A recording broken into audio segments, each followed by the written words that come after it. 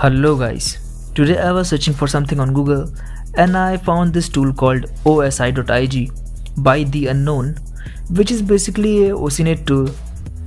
Now let's read about its function and what it can do. So it says the Instagram OSINT tool gets a range of information from an Instagram account that you normally wouldn't able to get from just looking at their profile. Really? And here are some more informations, but we are smart enough so we'll not read it. So first of all, let's open the terminal and just clone this repo.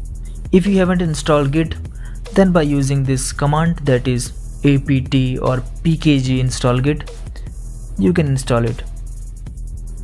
After that, just clone it using the second command.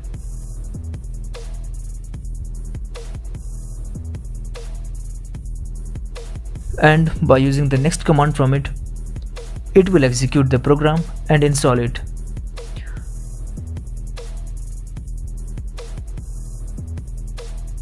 Now you have to enter the command python3 and its name, that is main.py -u and the username, and just hit enter.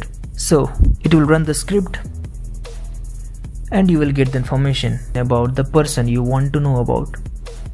And you can see the information here that we got. Okay, so these were the basic informations that we can actually know by going to Instagram. So it's not so much helpful, but it's a great tool in my opinion if you don't want to go to the browser and search for people manually on Instagram. So that's it. So if you like this video, please give it a thumbs up, and if you have any question, please comment, and if you haven't subscribed my channel, please subscribe it for more hacking related videos. See you in the next one.